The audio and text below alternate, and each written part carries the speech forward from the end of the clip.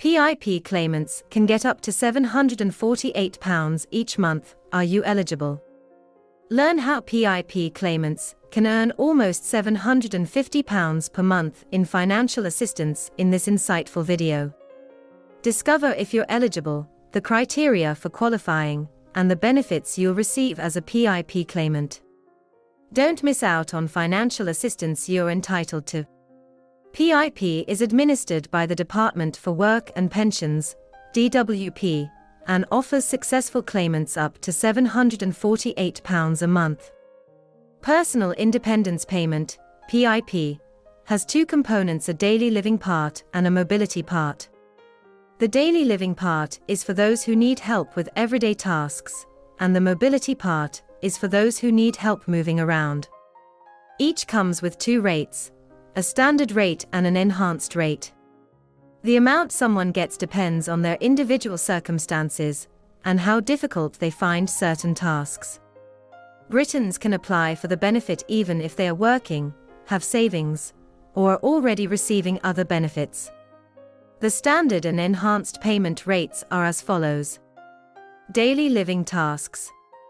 Standard rate, £68.10 a week, up from £61.85.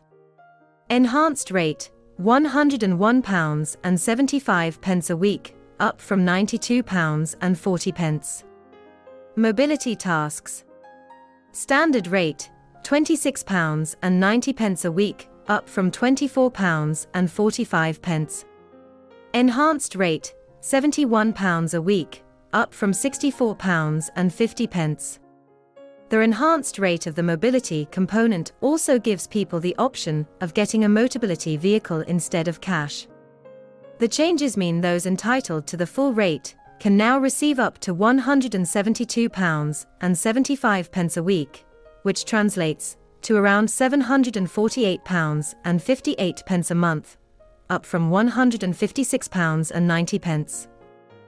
A person has to expect their condition to affect them for at least 12 months from when it started to qualify for the support. They also have to be affected by it in carrying out daily tasks, or in getting around. An applicant may need to have an assessment to determine what level of support they need. There are more than 540 conditions that can qualify a person to receive the benefit. Figures from a benefits and work study found these conditions are extremely likely to get an award. Dementia, 94.1%. Motor neurone disease, 97.5%. Down's syndrome, 99.6%. Creutzfeldt-Jakob disease CJD, 100%. The most commonly recorded disabling conditions included psychiatric disorders, including anxiety, stress and OCD, 37% of claims. Musculoskeletal disease, general, including joint pain or arthritic conditions, 20% of claims. Neurological disease, including epilepsy or multiple sclerosis, 13% of claims. Musculoskeletal disease, regional, including conditions affecting the neck, back or wrists, 12% of claims. Respiratory disease, including asthma and pulmonary fibrosis, 4%.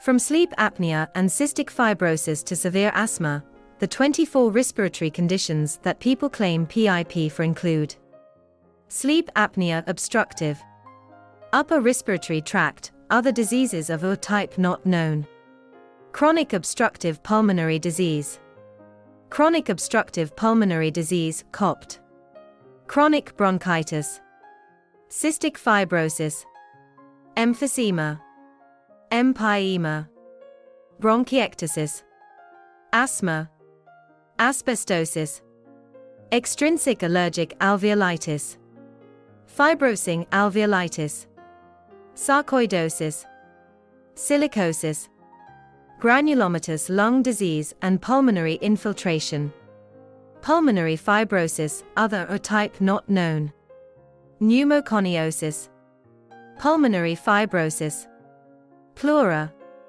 pleural effusion, pneumothorax, pulmonary embolus, pneumonia, lung transplantation, heart and lung transplantation. As well as this monthly payment, Britons claiming certain disability benefits, such as PIP, are due to receive a £150 cost of living payment. The payment forms part of a £26 billion support package to help vulnerable Britons with rising cost pressures, as inflation persists at a high 8.7%. To qualify for this year's payment, people must have received a payment, or later receive a payment, on April 1, 2023. Thanks for watching this video. Hopefully this video will be helpful for you. Please subscribe our channel for more interesting videos.